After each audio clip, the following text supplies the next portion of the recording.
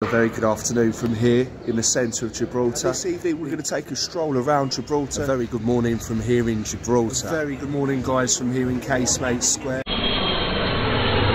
So, very good afternoon guys from me here in Gibraltar on a footbridge that crosses over Winston Churchill Avenue.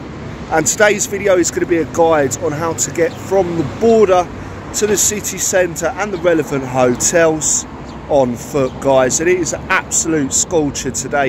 It's the 15th of April and it's 26 degrees, guys. So come on, let's go out and enjoy the sun.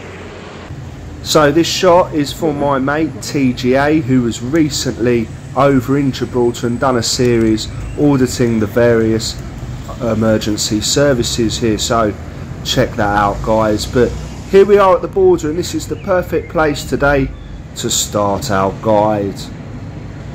So guys, the passport you bought off the black market has worked, so you managed to get yourself into the UK. Let me show you where you need to go when you cross that threshold and you make it into Gibraltar. Come join me. So I'm going to show you guys how to get to the major hotels on foot, but you do have the option of taxi from the border, or you can take the bus. The bus is probably quicker as the taxis normally take 3 hours or so. But yeah, we cross the St Christopher's Gate. You can tell it's summer here in Gibraltar when the mirages start appearing at the end of the runway. Now, I've never tested whether the camera can pick up the mirages, but let's give it a go. You'll have to squint as the zoom is terrible, but yes, you can make out it looks like a small pool of water on the tips of the runway. So the mirages are caught on camera, and if you have a better camera, you'll get a better shot. So when you come to this point here, after crossing the runway, you've got three choices as to where to go. You can go straight on, which is going to take you into town. You can go left, which is going to take you up to the Holiday Inn and the Catalan Bay and all these places, or you can go right and it's going to take you to Ocean Village. So for this first part, let's go left. Come join me.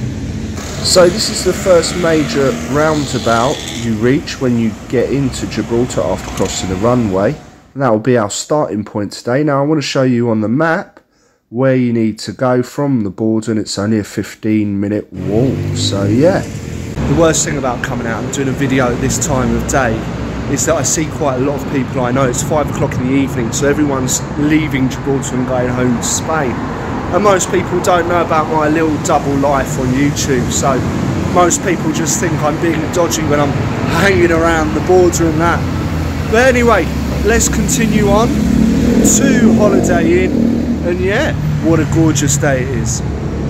So it really is just a couple of minutes walk from that roundabout, our starting point for these videos, and you make it here right to the front of the Holiday Inn Express, and look at it here in the beautiful sun. So this place here is probably the closest place geographically to stay to the airport, and I've stayed in here before, and do you know what, it's alright, ain't bad. I stayed in here when my friend came to visit a couple of years ago. I think it was actually before COVID. But anyway, let's continue. And it's back to our starting point, the roundabout after the runway. So guys, now we're going to take the direction on the right hand side, and we're going to head over to Ocean Village and show you how to get there via walking, guys. And today is really hot, but tomorrow it's going to be even hotter. It's going to be 30 degrees, guys, so don't do like me and wear tanning accelerator. Slap on the old Saint-Tropez instead, guys, come on. So let's look at Google Maps once again. I put the pinpoint as the Sunbourne, the Yacht Hotel, and it says it's an 18-minute walk from the border. So let's continue our walk, and we're going to go past the Victoria Stadium and the World Trade Centre here on this beautiful day. I can't get over this little heat wave. Now, it's not just here in Gibraltar, but it's all over the Iberian Peninsula. And there are places up in the north that have never been this hot as they are in the next couple of days, with places in the Pyrenees reaching 33 degrees in April. That's absolutely madness when you think about it. But come on guys, let me show you the entrance into Ocean Village. So let's take this little shortcut past the Tesco's and into the village. So here we are guys, we've made it here to Ocean Village. Now Ocean Village is really significant when it comes to staying in Gibraltar, because it is the home of the Boat Hotel, which we're going to walk past now, but also there are numerous Airbnbs in all of these buildings here in Ocean Village. So the chances are, if you're staying somewhere on the cheap, could be in one of these, or maybe you're staying somewhere expensive, still could be in one of these houses. So yeah, let's have a quick look around and I'll show you where you need to go, and then we'll head back to the final point and I'll show you how to get back through the city centre. Come on. So we can see the boat hotel over there, and we can also see these apartments where most of the Airbnbs are. So there we are, those are the places you need to go if you're staying here in Ocean Village. But now we're going to go back to the starting point and I'm going to show you how to get to the city centre, so come join me. So once again, we've arrived back at the roundabout. You can see how the sun is disappearing as the day goes on. So guys, we're back in our start position here, just across from the runway. And now I'm going to show you how to walk from here to the city centre and go into the city centre hotel. So we're going to stop by the Elliott, we're going to stop by the Bristol, and I'll show you where the hostel is as well. So we are reverting back to Google Maps once again, and this is very important to note. The first hotel we're looking at is the Elliott, and now the second hotel, this one, is the Bristol, but they both take the same amount of time to get to. Okay guys, so it is taking around about 29 minutes, although if you've got faster legs that could take a little bit quicker.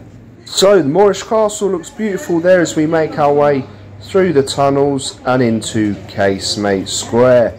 So here we are guys, and if you don't know where we are right now, then you've never been to Gibraltar or you've never watched this channel.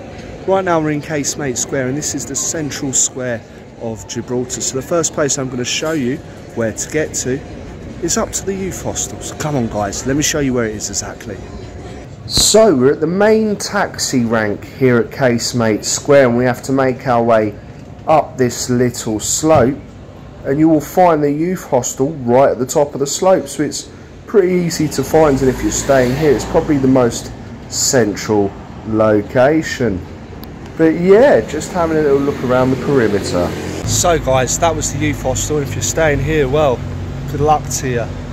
Right, what we're going to do now is we're going to head back onto Main Street and we're going to visit our last two hotels. So the chances are you're probably going to be staying in one of these districts that I've covered in this video, and I hope this guide is helping you. But come on, let's get back on the track because I've only got 10% battery. Let's do this.